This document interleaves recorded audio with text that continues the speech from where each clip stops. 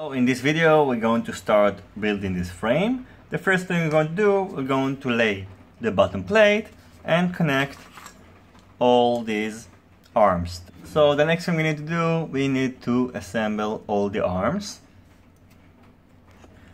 The 10mm screws need to go here and here, and the longest screws, which are 16mm, need to go here in the middle.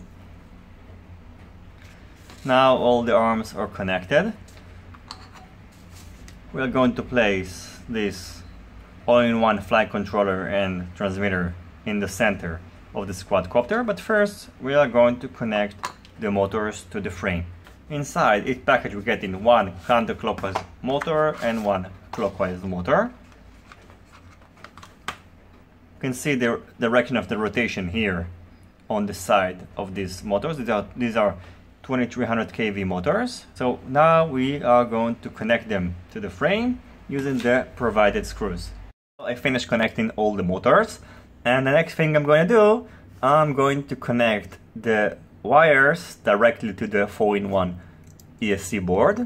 As you can see, the wires are too short and I will have to extend them in order to solder it to the board.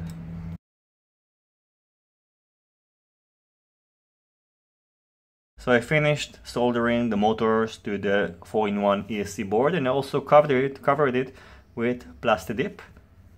Maybe you can see it here. It's a little bit hard because it's a clear coating. Next thing I'm going to do, I'm going to add this all-in-one board.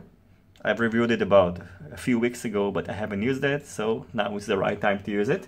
It's going to be placed here in this manner. I'm going to connect the signals to the correspondent port. So we have the S1, S2, S3, and S4 is in the top left. And I'm also going to solder, I'm going to cut here, and I'm going to solder this straight to this connector because this one has a built-in PDB. So I've just added the XT60 connector, and I'm also going to add this capacitor to prevent this problem with the OSD.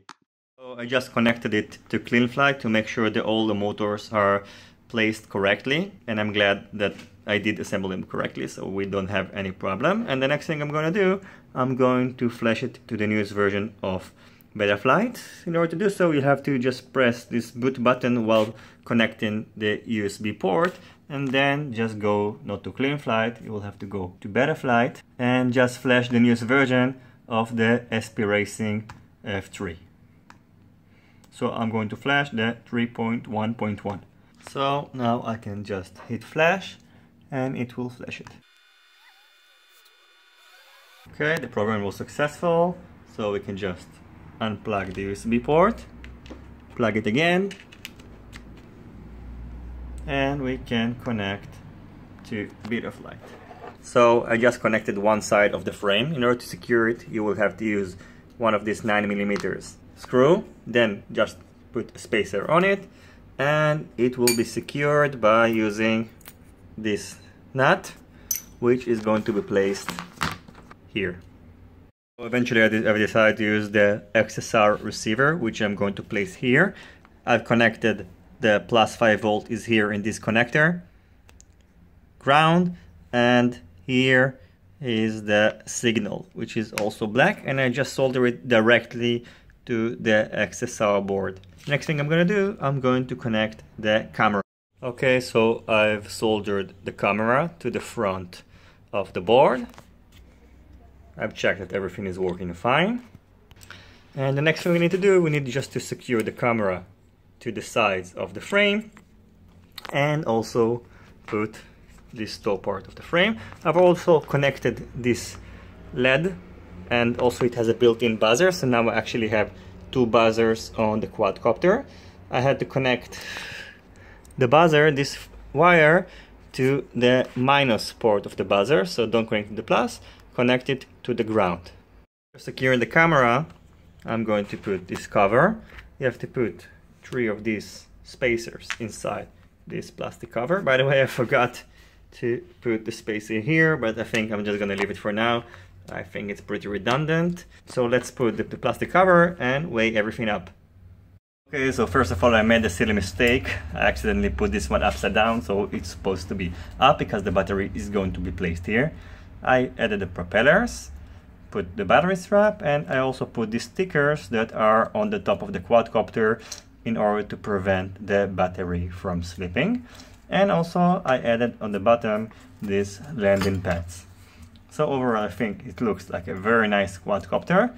Let's weigh it up. I don't think it's that light, but I hope it's going to be a very durable quadcopter.